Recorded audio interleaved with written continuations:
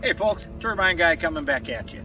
Now today I want to talk about how to run the wiring for a Enphase microinverter system on your solar system like I have here.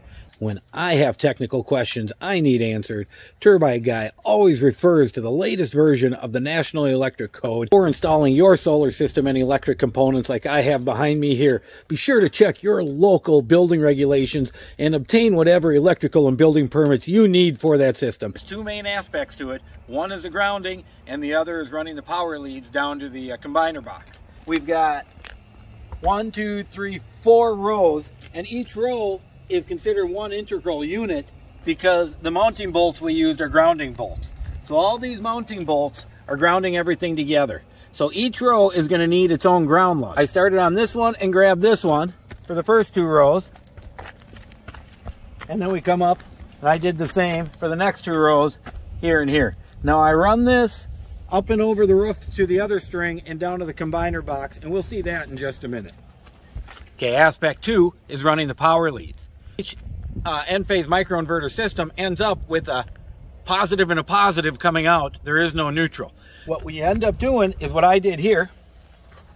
So I got the wire from the end of my string coming into the box, and I grabbed some 12 gauge wire, THHN, nutted it together, and ran it up for this string. Now one thing to note is that in the boxes, down in the corner there, I put weep holes in the downhill area just in case some water does happen to get in there. It's got somewhere to go to get out. So now if we come up for the second string, we've got the same thing. Positive and a positive coming out, and we can see that the other string, the 12 gauge from there, is just running right through it.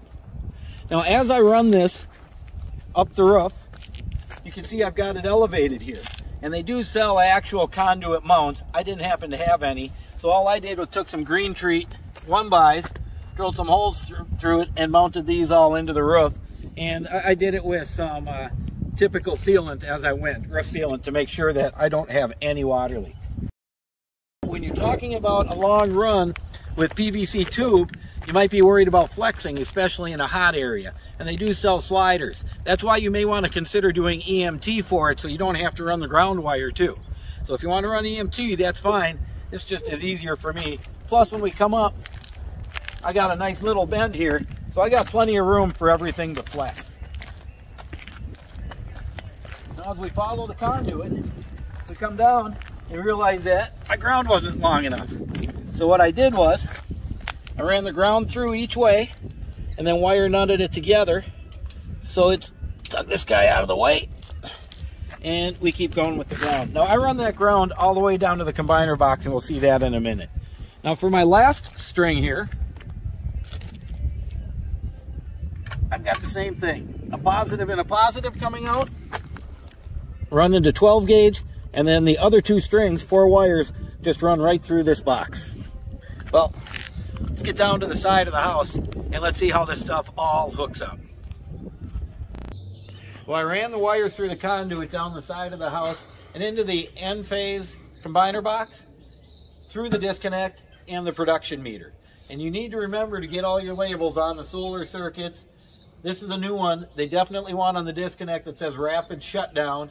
You also got to have your voltage and amperage noted. And then this is new as well. Most utilities are going to some sort of plaque of the site. It's a site diagram that shows where the solar is located as well as where the disconnects are. So it's easy if there's a fire for the firemen to find what's going on and shut everything down quick. Now, when we open the combiner box, we can see that I got the ground wire running down in and connecting, and from here on out, instead of being on the outside of the conduit, the ground wires run on the inside of everything. We also notice that each breaker has 2 hots coming into it, and there are 3 20-amp breakers, 1 for each string. Also a 10-amp breaker for the Envoy up there that pulls power off the house in order to run the Envoy. Last but not least, let's remember that our 6-gauge hots going out also have a neutral that goes all the way down through the rest of the system. So although you don't have any neutrals coming in to the breakers from the strings, you do have to deal with a neutral going out. So our wires come down and through, and next spot is the disconnect. Now on the disconnect, you want to make sure to hook up the wires coming from the solar array to the bottom of the disconnect. You also want to make sure that the wires coming in from the production meter or the house are going through the top of the disconnect if it's fused. The reason being, if the fuse goes and you have to fix that and you turn this off, you're disconnecting the top, which is the power coming from the grid, which will shut down the solar. If you do it the other way and the power comes in this way and you shut it off, these fuses are still going to be running hot from the grid, and that's a dangerous situation. So make sure when you run this, solar power goes in the bottom, the grid goes in the top, and a fuse disconnect. Then from the disconnect, we run over to the production meter. We go into the top of this production meter, comes out the bottom, and then these three all run into the house. Be sure to torque all your connections in here to the proper torque. One last note, we can see the ground comes in from the disconnect and the ground goes out to the house. Well, let's go to the basement and see what we have down there. All right, well, I ran the wires through a flexible conduit because when you're running THHN wires, you got to run them through conduit to get them into the top of the panel. And then I come down and I run it into a 40 amp breaker. Now this is a 200 amp panel. It's important for you to calculate what size breaker. Typically you can't use larger than a 40 amp breaker in a 200 amp panel. Don't forget, got to label which breaker it is, so when you're working on the system you know what to shut down. There you have it, folks. That's how to wire an Enphase inverter system on your solar power system. Turbine Guy says, we'll see you next time.